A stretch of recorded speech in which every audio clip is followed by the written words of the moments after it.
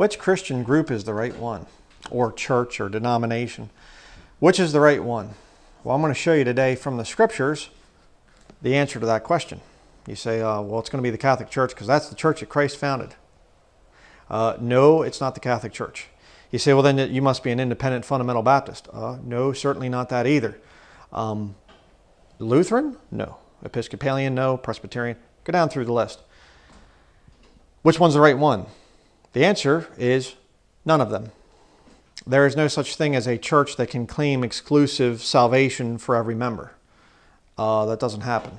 Okay? Even the most devout Catholic, the most devout Baptist, whatever else will admit, yeah, there's people in our system that are not following the rules, the traditions, the laws, the catechism, whatever. There are people in every system that are hypocrites. And the problem is with men that they come along and they try to find that right group, that right denomination, the right church to attend and become a part of, an active member of, and whatever else. And they get let down. Because you see, they're looking at men, sinful men. And here's the answer to the question, which Christian group is the right one? None of them, number one. And the second part of that is you need to have a personal relationship with Jesus Christ, with God in heaven. Okay? That's the answer to salvation. It's not the Catholic Church that saves you or the Baptist Church that saves you. It's Jesus Christ, God Himself. You need to know Him. Do you know God?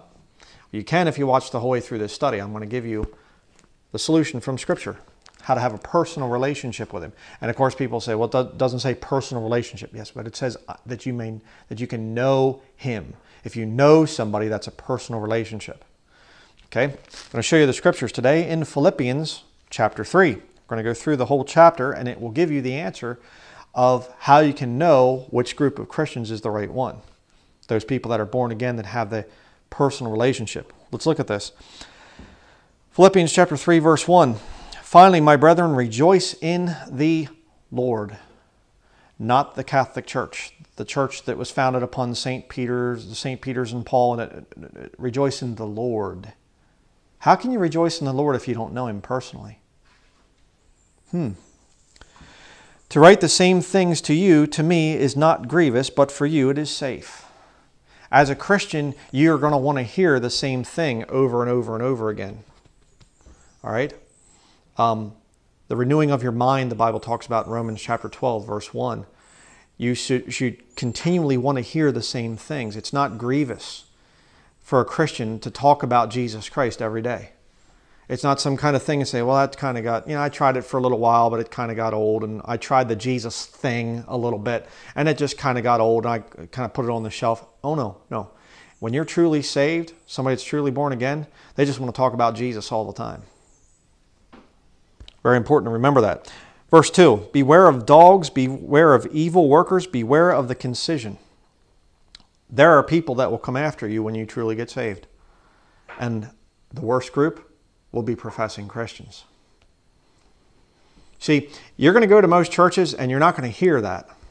You're not going to hear it. You're not going to be told, watch out for the Methodists over there. Watch out for the Catholics. Watch out for the Baptists. Watch out for people within our own church here.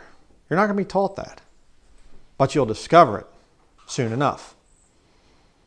There's a lot of people that get fervent. They want to get saved and whatever else, and they'll go off to some denomination someplace, and they're thinking they're all starry-eyed, and they go in, and it's all filled with good, saved Christians. They say so. They all call themselves Christians, and all of a sudden you start to hear the stories of this guy just left his wife, and that one's running around, this one's got a drug problem, and that one there he's a lying, stealing, thieving, whatever. And you start to realize, beware. You see? You want to be saved? You want to have a personal relationship with the Lord? Then you need to beware of certain people. Verse 3, for we are the circumcision. Paul's speaking here. He's a Jew, which worship God in the Spirit and rejoice in Christ Jesus. See, then, so it's not just Jews, but it's also saved Christians there. Spiritually, you're adopted into the nation of Israel. Another study. But look at this. The end of verse 3. And have no confidence in the flesh. Have no confidence in the flesh. Is that true of most Christian denominations out there? No, they exalt the flesh. They tell you that you're a good person. God has special plans for you. Get the whole Joel Osteen and everything else, your best life now. That's nonsense. Anybody that's saved can look at that thing and say, your best life now? Excuse me? No, it's in heaven. We lay up treasures in heaven. It's going to be good there. God will wipe away all tears. We're not going to get sick. We're not going to grow old. Best life now? I don't think so. We have no confidence in the flesh. You say, well, maybe you, but I'm a good person. I've been to Bible college. I've studied theology. I've even written books on systematic theology. I have a PhD and a THD and a THM and a blah, blah. Let's keep reading. Verse 4.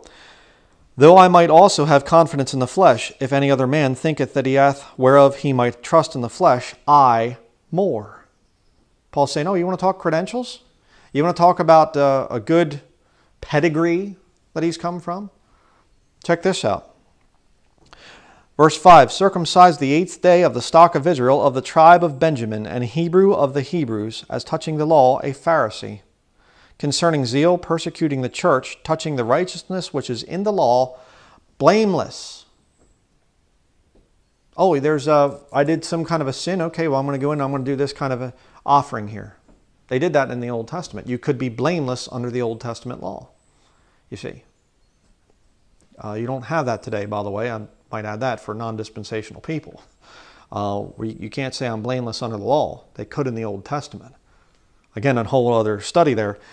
But you say, what would be a modern day equivalent to Paul? Well, maybe Harvard Divinity School or some kind of a thing like that, or he was like the Ivy League religious, man of his day. Very, very highly educated, very highly trained. He was brought up at the feet of Gamaliel, one of the most learned doctors at the time. Paul had all the right things, all the right credentials, a lot more than most of you out there watching. Certainly more than I've ever had. But what did Paul think about that? All of his, credentials that he had. Verse 7, but what things were gained to me. Paul was going the right way. He's really getting in the right circles, making the right connections and everything else. They were gained to him as a lost man. Those I counted loss for Christ. Uh-oh. Here's the first part of salvation. The things that are gained to you, all the good things that you are and all the good things that you've done and all the nice works and everything else. When you come to the foot of the cross and you look up at Jesus Christ is saying you're rotten. That's why I had to die here. All your self-righteousness, all your credentials and all your training and everything, it means nothing. You're going to go to hell with that stuff. You want to give it up? He counted it loss for Christ. You read the story of how Paul got saved. He was called Saul previously, Acts chapter 9. It talks about it. He's on the road to Damascus. He's going to go persecute more Christians. And what happens? The Lord knocks him down and he's blind for a couple days. And what does he do? Goes to Damascus and he doesn't eat or drink. He just sits there. And he knows, Jesus speaks to him and says, I'm Jesus. Why persecutest thou me?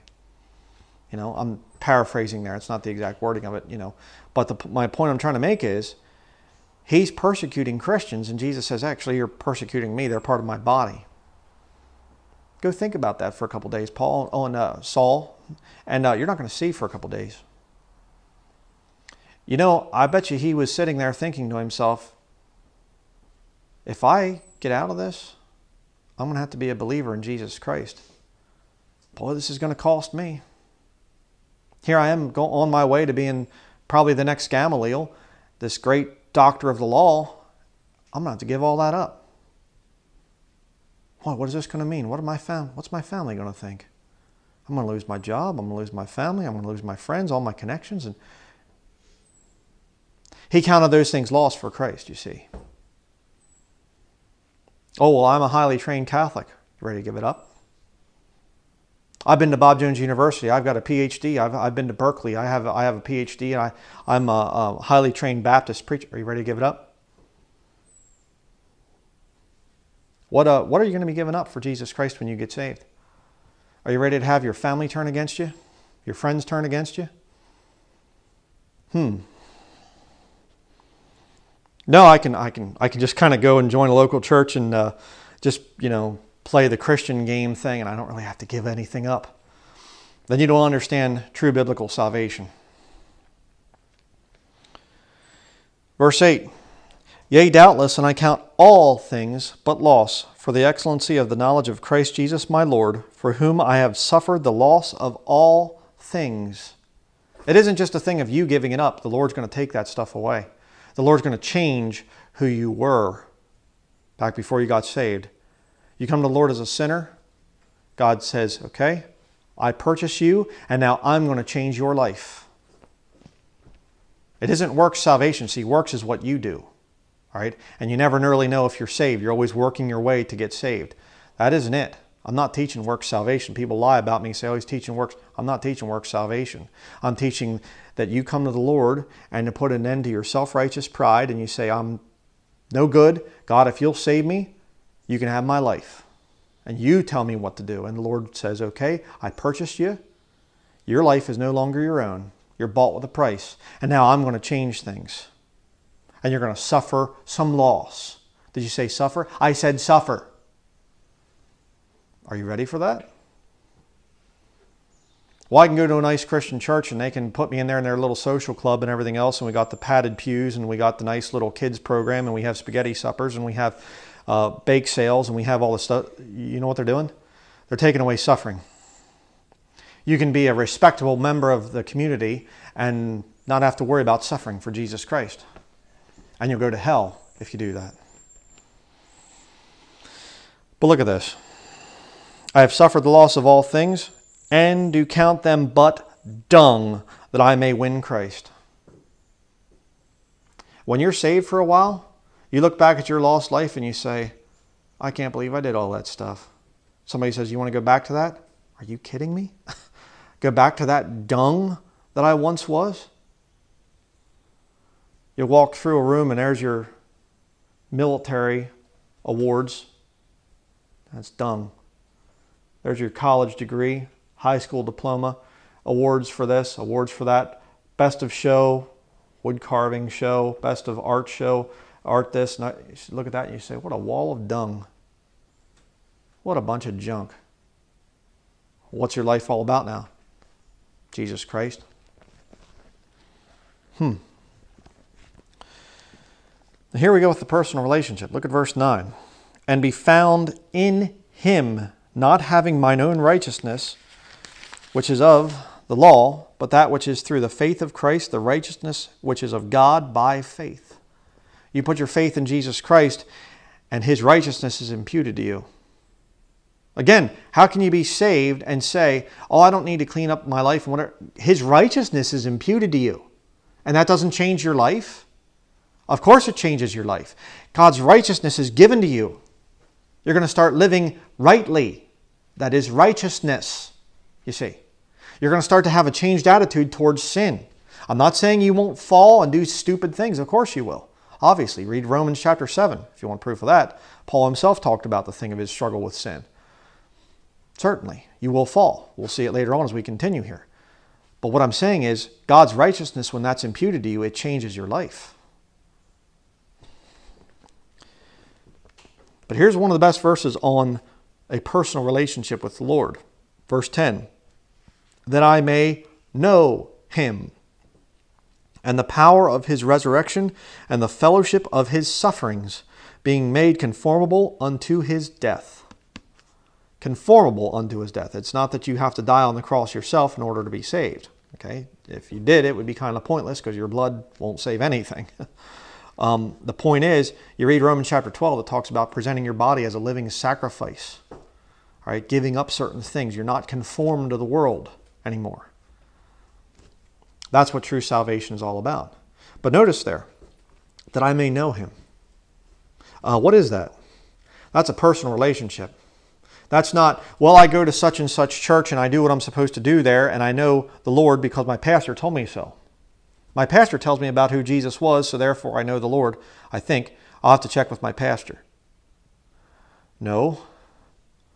You know, I've heard it many, many years growing up in things of, you know, somebody gets questions about the Lord and whatever else, and they'll say, I'll have to have you talk to my pastor about that. Don't you know the Lord? They're Christian. Why do you need to have some kind of a mediator between you and Jesus Christ? It's kind of weird, isn't it? You know, 1 Corinthians chapter 14 talks about women are to keep silence in the churches, and if they have any question, they're to ask their husband at home. Not, well, I got to call up the pastor because he's got a PhD. He would know the answer to this thing. Every Christian is supposed to know Jesus Christ personally. And they're supposed to know this book. And what happens when you do? The fellowship of his sufferings. The Lord Jesus Christ was betrayed. You will be betrayed when you get truly saved. The Lord Jesus Christ had people that he thought were friends, and they turned out to be enemies. So will you. So have I. You'll be disappointed in people.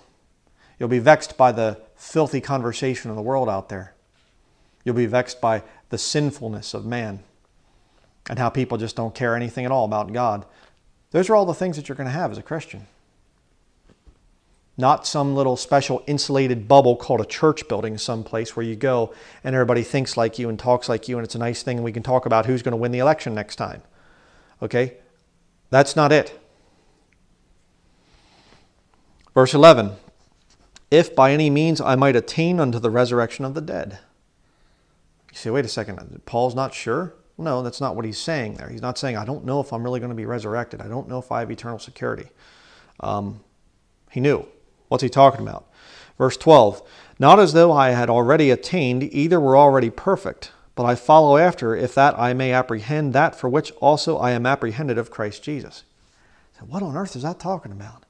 Well, here's the way it works. Jesus Christ said that the way that which leadeth unto life is a narrow path. Again, I'm paraphrasing the wording there, but it's a narrow path which leadeth unto, life. All right? Jesus is walking, just imagine out here in the woods behind me, there's a narrow path walking through there. And you first get saved and Jesus is way out ahead there, way out ahead. And you start to walk and you start to try to catch up to him. And as the years go by, you get a little closer to him. You're trying to apprehend him, catch up to him. Notice it says, for which also I am apprehended of Christ Jesus. See, he already called you at salvation. He already knows everything about you. He knows what you're capable of. He knows that there are some things that you don't really struggle with, some things that you do. And the Lord is gracious and merciful, and many times what will happen is you get saved, he will wait until years and years and years go by in your process of sanctification until you get victory over certain sins. And you can get frustrated early on because you think, I just can't get rid of the cigarettes. I can't get rid of the alcohol or whatever other types of things, of video game addictions or watching movies or whatever else. And you're struggling with those sins. And every time you do, you fall for it. You feel terrible. And you say, Lord, I'm sorry. I can't believe I did that again. Can't believe I fell for that thing. And the Lord will bring you through and get you to a point where that will go. You'll get victory over that sin finally, and you'll no longer be tempted. It'll just go onto the dung heap of all the other stuff from your lost life. All right? That's very important to understand that. But here's the point. When you know somebody, when you first meet them, do you know everything about them? No. How long does it take to really, truly get to know somebody? Well, it takes years. Anybody. Even if you're married, you'll know that. It takes many years before you really know your spouse. Well, it's the same way with the Lord Jesus Christ. You can know him and the power of his resurrection, and the fellowship of his sufferings, being made conformable unto his death, but that thing's not going to happen right away. That's what Paul's saying. He's saying, I haven't attained that yet. I'm not already perfect. And people say, well, you can't ever be perfect as a Christian. Well, the Bible says you can. Okay? We'll see that here in a little bit. You can be perfect because you have the righteousness of Jesus Christ imputed to you. Right? In that sense. Again, I did a study on that years ago about can a Christian be perfect. But let's continue on here. You should follow the Lord, in other words. You should get to know him. You see? Live righteously with his righteousness, not your own self-righteousness. All right? You're getting to know him. You're getting closer to him all the time. You're catching up to him. In other words, you're trying to apprehend him. Verse 13, brethren, I count not myself to have apprehended. Paul's saying I haven't gotten there, but I'm walking right beside Jesus Christ yet. But this one thing I do, forgetting those things which are behind and reaching forth unto those things which are before, I press toward the mark for the prize of the high calling of God in Christ Jesus. Personal relationship, you see. He's saying, I'm forgetting those things which are behind. He talked about it earlier. He called them dung. He said, forget that lost life. Forget that stuff. You know? And you'll see this thing with false converts all the time. They'll be a Christian for a while, and boy, they look like they're doing good. And all of a sudden, it's just, well, you know, I kind of have some questions, and I'm kind of wondering about some things now. And they start to kind of back away. And before long, hey, where's so-and-so? No, they went back to the world. They're an atheist now or something like this. They were never really truly saved. Okay? Don't give me this stuff, well, they got carnal. No, they didn't get truly saved. You don't go back to the dung heap after you've left it. You see? All right, very important to understand that. Why? Well, if you're following the Lord and trying to apprehend Jesus Christ, you're trying to get closer to Him, you have a personal relationship with Him, how could you ever leave Him? You forget those things which are behind. Verse 15, let us therefore as many as be perfect. Huh? Wait a second. I thought you said Christians couldn't be perfect. I thought I've seen signs on churches. Nobody perfect here. This is, you know, right there. Right there. Let us therefore as many as be perfect. Yeah, you can be perfect because you have Christ's righteousness, you see.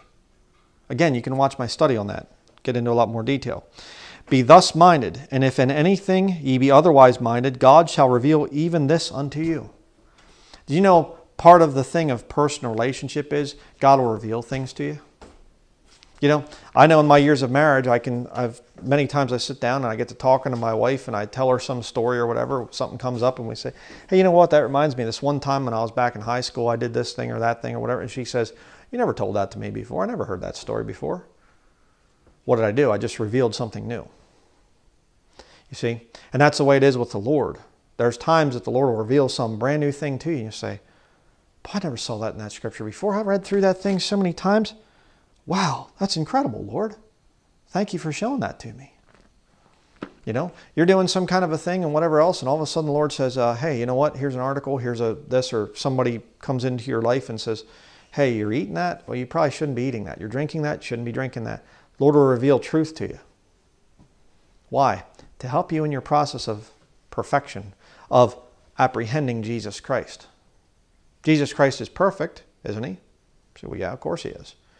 Well, are you going to get closer to being perfect or farther away from being perfect as you get closer to the Lord? Closer to perfection, you see.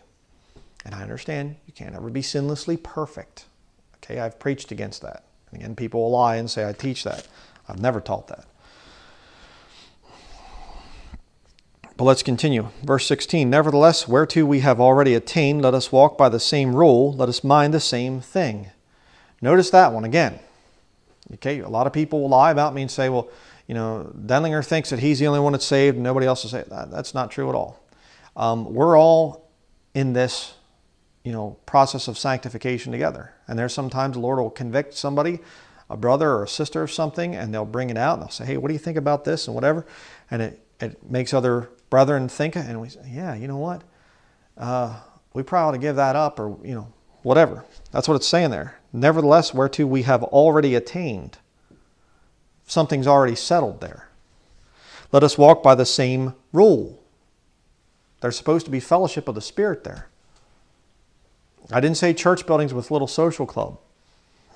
All right? You get certain things ironed out. Certain things figured out. Christians shouldn't submit to this. Christians shouldn't do that. And you know, the brethren all come together on it. You know what? I think that's true. I think that's right. Walk by the same rule. Let us mind the same thing.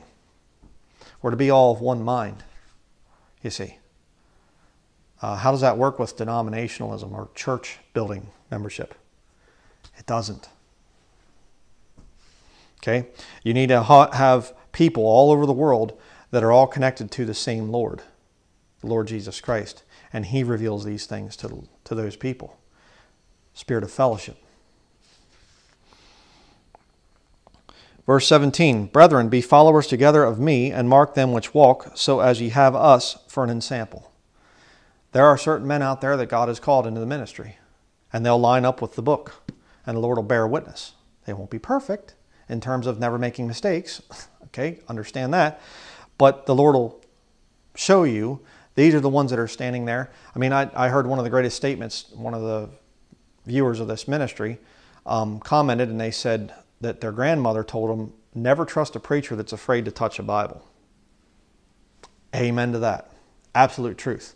You hear some guy, you watch some guy, and he's standing there and he doesn't have a Bible in his hands, and he's not telling you, turn in your Bible, get a King James Bible, paper King James Bible, and turn, and you read these verses and make sure I'm telling you the truth. Don't trust him for 1 second. Some guy's standing up there and he's got the hip, trendy look and whatever behind a pulpit. I don't care how good he sounds or whatever else. Don't listen to him. If they're afraid to touch this book and hold this blessed book in their hands, you can't trust them for 1 second. You look and you see some old-time preacher or whatever else, and he's got a King James Bible, and he's saying, turning your Bible to such and such and whatever. Okay, you can listen to him. You're going to hear some issues and things and whatever else. You have to sort that out. Again, the Lord will show you that stuff. But you need to be careful about that. Verse 18, For many walk, of whom I have told you often, and now tell you even weeping, that they are the enemies of the cross of Christ. Professing Christians are the enemies of the cross of Christ. Whose end is destruction. Here's how you identify them. Obviously, their end is destruction. They're a false convert. But look at this. Whose God is their belly, and whose glory is in their shame, who mind earthly things. Oh boy, what a good way to identify these false converts. Their God is their belly. They're interested in more subscribers, so they monetize their channel. We're going to use software that can raise my subscription level and raise my viewing level so that I can get more video. I can get that monetization up. Look out for that. Their God is their belly. They're trying to get more food down into their belly there. All right. Whose glory is in their shame. Remember, I had a neighbor years ago. He's dead and in hell now, but he was a Roman Catholic and a drunkard. And he was the kind of guy, I remember another man in the area told me, he said, I remember the one time, he said, driving down the road, and he said, there's old Tom laying out in the middle of the road, drunk as a skunk, just laying there, just passed out, And you talk to Tom about that. Yeah, I like to have a little bit of drink now and then. Yeah, and he laughed about it. What's going on? His glory is in his shame. Do you ever get around these Christians and they say, you see that good-looking girl over there? Don't hurt to look. Look at that. Yeah, it does. The Bible says if you look with lust, it's adultery. You've committed adultery already with her in your heart. It's adultery. Is your glory in your shame? Well, I'm no saint, here, but I like to have a little cigarette once in a while. I like to get a little bit drunk, once in a while, but maybe go a little bit too far. Your glory is in your shame. Well, I'm a Christian, but I don't think I have to give up Hollywood movies. Oh, you mean Hollywood that hates Jesus Christ, that has an agenda to destroy Jesus Christ? A satanic agenda. Is your glory in your shame? Are you ashamed of those things? Or do you take glory in those things that the Bible condemns? Who mind earthly things. Well, I don't think it's possible to live by faith because after all, the times have changed. Okay? Women have to work outside the home. All right? We aren't in old times anymore. You can't live by this faith thing. We have to have debt. We have to have insurance policies. We have to have this. What are you doing? You're minding earthly things. I preached on insurance years ago and people got all upset and angry about it and everything else. But I want to tell you right now, you know what insurance is? You're minding earthly things. God can't take care of my health. God can't take care of my finances. God can't take care of my belongings. You mind earthly things. And you can be saved and get it messed up with this stuff. Sure, absolutely, I understand that. But the Lord's going to get you to a point where He's going to bring you to that point of conviction and say, do you really trust me? Don't take glory in those things. And again, you get the people that say, well, it's just salvation is just a prayer. It's just an intellectual belief. It's whatever. There's no repentance. There's no turning from sin. Nothing like that. Why are they doing that? Because they mind earthly things. I don't want to give up this, and I don't want to suffer, and I don't want to... Yeah. Been dealing for years and years and years with these types of people. Verse 20. For our conversation is in heaven, from whence also we look for the Savior, the Lord Jesus Christ. You know, a good mark of somebody that's truly genuinely saved is they're looking for Jesus Christ. They can't wait to see Jesus Christ. I'm going to be doing a study here next called Post-Tribbers Are Spiritual Harlots. You see, a harlot, Proverbs chapter 7, the harlot is, she wants to know when her husband is going to be gone, how long he's going to be gone, and when he's coming back again. I need to know, what's the appointed time that you're coming back? You know why? Because she wants to get away with devilment. She wants to go out and play the part of a harlot and go sleep around and commit fornication. Just like a lot of Christians do, a lot of professing Christians. I want to know the exact timing of when Jesus Christ is coming back. I need to know these things. Why? Because I got some things I'd rather be doing out there in the world. They don't want to live in an earnest expectation that Jesus Christ could come today and, oh, it's going to be so great to see Him again. Or not again, but to see Him, you know, saying He's coming again to the earth. But you see what I'm saying? Our conversation is in heaven. Don't be so heavenly minded that you're no earthly good. I remember I said that years ago, and this guy, Greg Miller, professing pastor, he got all, upset about that. Oh, that's not a bad statement. Oh, yeah, it is. Yeah, it is. That's a worldly statement. Somebody says, don't be so heavenly minded that you're no earthly good. What does that mean for a Christian? It's the exact opposite for a Christian. Don't be so earthly minded that you're no heavenly good. Our conversation needs to be about spiritual things. You get around most church buildings, you go to the average church building and you just, all you got to do, you don't even have to sit through the service. Walk around and listen in on the conversations in that church building. Are you going to vote for Trump next election? Hey, are you going to be going out for deer hunting this weekend? Hey, did you see that new boat that they just came out with? Hey, did you see this new car? Did you hear that? Hey, did you hear about that? The conversation's not in heaven. It's about things of the earth. They mind earthly things. You're in the wrong Christian group. Finish up here, verse 21. Lord Jesus Christ, verse 20. Who shall change our vile body, that it may be fashioned like unto His glorious body, according to the working whereby He is able even to subdue all things unto Himself. You go through the process of sanctification, the Lord's saying, hey, follow me. See if you can apprehend me. See if you can catch up to me. But He knows you can only go to a certain point as a mortal man. So what's then the solution? The Lord is going to say, come up hither. He's going to catch up His body, the bride of Jesus Christ. Again, a lot of studies I could go through to prove all this stuff. But the point is, He catches up the body of Christ and says, okay, now you're no longer corruptible. You're incorruptible. In a moment, in the twinkling of an eye. That's what we look forward to. When Jesus Christ shall change this vile body. Do you look at yourself in the mirror and think that you're vile? You say, well, I'm not so bad a person. Then you're not saved. If you don't think that you're a bad person, if you don't struggle with sin on a daily basis, you're not saved. You're not a Christian. Well, nobody else at church talks to me this way. Then you're in the wrong Christian group. I'm not so bad. I'm a good person. I have got lots of good friends. We have Bible study together and we have some really good, sweet times of fellowship. Then go to hell and burn. That's where you're headed. You don't know the Lord. I mean, do you really think that you could stand in the presence of Jesus Christ? If He shows up here physically and He stands here beside me, you think I'm going to say, oh, hey, how you doing? I'm going to be hitting the dirt. I'm going to be getting down on my hands and my knees and saying, oh God, have mercy on me. He can read my thoughts. He knows everything about me. I'm going to feel like a vile, wretched, wicked sinner as a saved Christian in front of the Lord of glory, my Lord and Savior Jesus Christ. And I look to him and I say, how soon, Lord, can you make this thing happen? How soon can we get rid of this old, vile, wicked body? I thank you for the fellowship of the sufferings.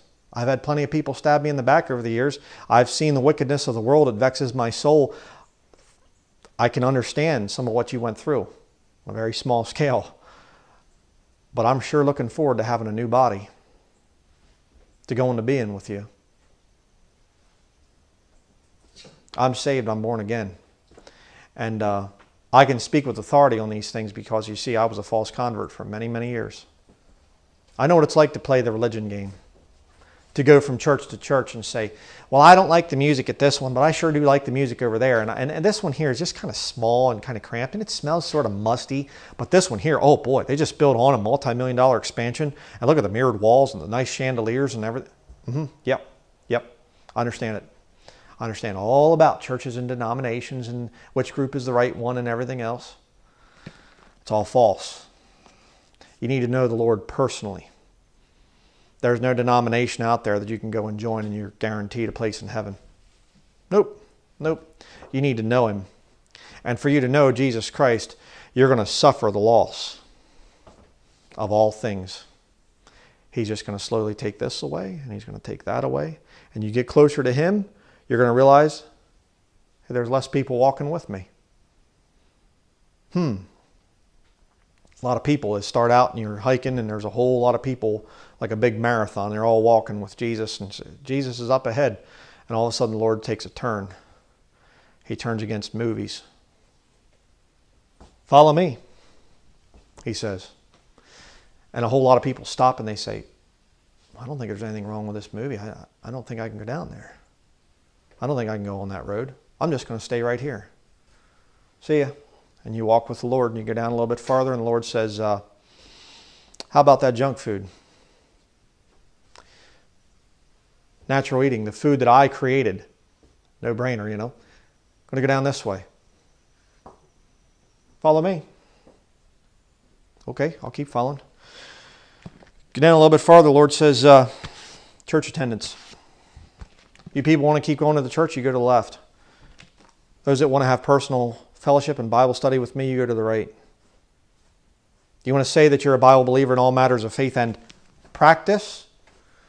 Nobody went to church in the Bible. Follow me. Let's go to the right. Or you can go to church and go to the left. Well, there's so many people going to the left, Lord, I should really go with them. The Lord says, I'm going to the right. You really want to know me? Well, Lord, if I go with you, those people are going to laugh at me. Yeah, they're laughing at me too right now. I'm going to the right. And on and on and on. A lot of people don't count the cost of what it means to be a true follower of Jesus Christ. They come to the Lord and they still kind of have that self-righteousness in their back pocket. Just in case, just in case it doesn't work out. I mean, the Jesus thing really looks good right now. I think it's really going to be good for me. I think it's what my family needs. I think it'll help my marriage. I think it'll help my finances.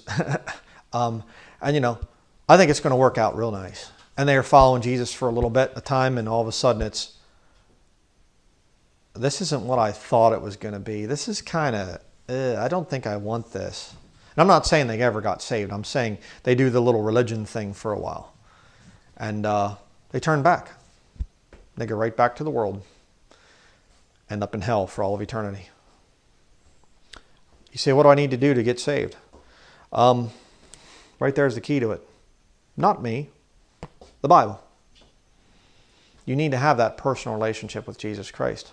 You need to come to the end of yourself. You're not a good person.